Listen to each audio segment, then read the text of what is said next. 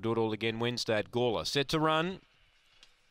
Here's the lure. Harbour Blues the favourite. They're ready. Racing. Harbour Blues began fair. He's getting room to move though. There's Speed Sky Princess. Harbour Blues around them quickly though. He's now challenging powerfully as they race midway down the back. 2 lengths Alinga Tiana third. Daniels Clint fourth, and they break clear from Cherokee Cash and Nova Cascade. But Harbour Blues said ta-da and race 5 in front. It's home.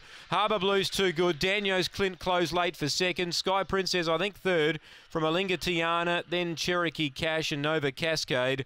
And the time for Harbour Blues is 19:50, which is a very good run first look. Harbour Blues, Kieran Corby, another favourite salutes here. 5 the winner.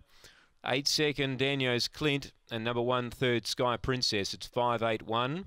5-8-1. 4 is fourth, Alinga Tiana. 19:50 the gallop.